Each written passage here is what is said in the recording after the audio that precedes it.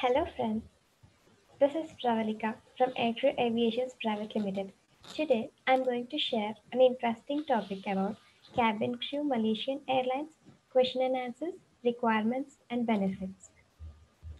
The contents that I'm going to share today is introduction, requirements, benefits, question and answers. Airlines was first started in 1972 with the name Malaysian Airline System. Then it was it was renamed as Malaysian Airlines in 1987. Then further, it was in 2012 in which the logo and the name style has been changed. Until now, it is in the form you can see that is from 2013. It is of Malaysian Airlines with a logo and a style in a different way. An introduction about Malaysian Airlines are Malaysian Airlines, formerly known as Malaysian Airlines System, branded as Malaysian Airlines in the flag carrier airline of Malaysia and a member of One World. The customer service number you could see is 1800102777 and 8. Alliance is One World. CEO of this is Islam Ismail.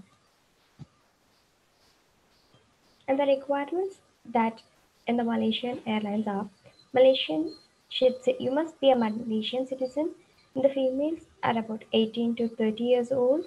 Sijal Pelajaran Malaysia, that is SPM or equivalent with credits in English and Bahasa Malaya. Minimum height of 157 centimeters with proportionate weight. The benefits are working environment changed from excellent to worse with changes in incapable management that tarnishes the image of the airline. The pros are travel benefits with medical coverage, conducive working environment, positive co-workers, well organized, fun, benefit, not stressful, harmony, free ticket, free uniform, and the cons are unproductive time spent in the office, lack of leadership. The question and answer session is the first thing. What do you know about our airlines? With this question, your potential employers are essentially checking that you have done your homework about the airlines you're applying to. So make sure you do your company research before the interview and familiarize yourself with the key details. The next question is, where do you see yourself in 5 years?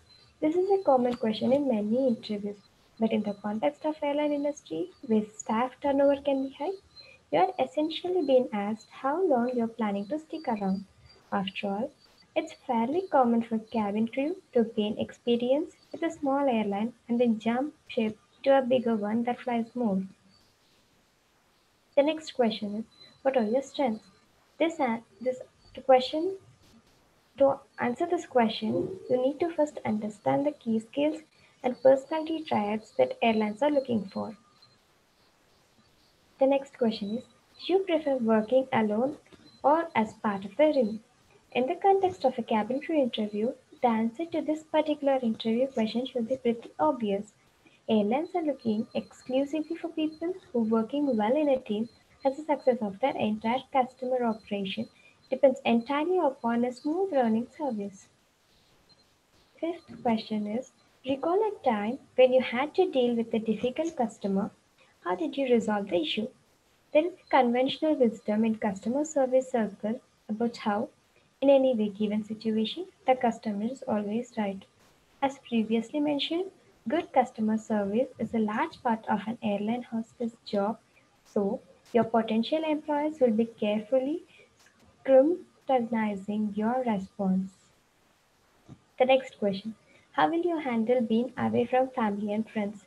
This question isn't just alluding to the physical distance you'll be traveling, but to the long and demanding working hours as well. Flights operate at all hours of a day, 365 days a year, so it's likely that at some point you'll have to make sacrifices in your personal life. The next is, are you applying for vacancies at other airlines? This is a tricky question and to be honest, a little naughty. If indeed you are casting the net wide, though, the best approach is to be truthful about it.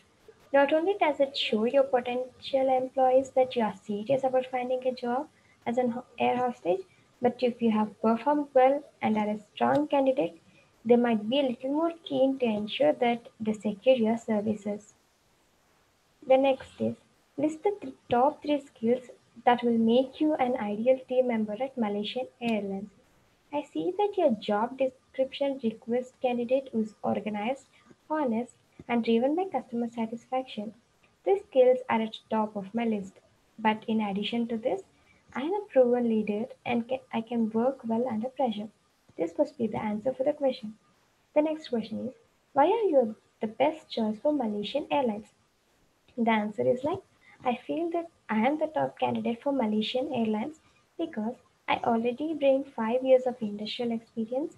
My customer services skills are unmatched, and I'm fluent in three languages which allow me to communicate smoothly with a large range of customers.